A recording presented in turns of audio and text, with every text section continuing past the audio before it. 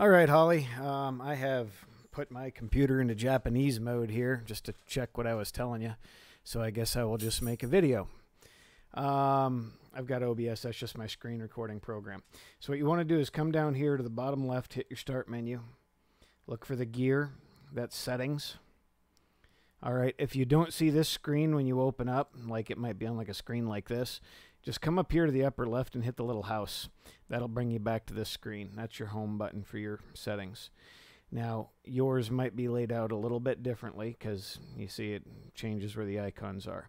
What you want to do is look for this little A with the little clock and that Chinese or Japanese character. That is the region and time setting. So we click there.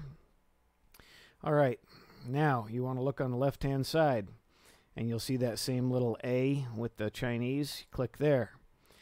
Then it's the second box here. You click that and it'll have, Japanese or whatever listed there. You just click on the English. Now, if you look at this red text, that says you must log out and log back in. So what you do is you hit the X, come down here, click on Start, click on your little profile picture there, and the bottom one says Sign Out. You want to click that. I'm not going to do that now because that'll stop the recording prematurely. So you do that, it'll bring you back to your sign-in screen, and you just sign in again. Hopefully that works for you. Good luck.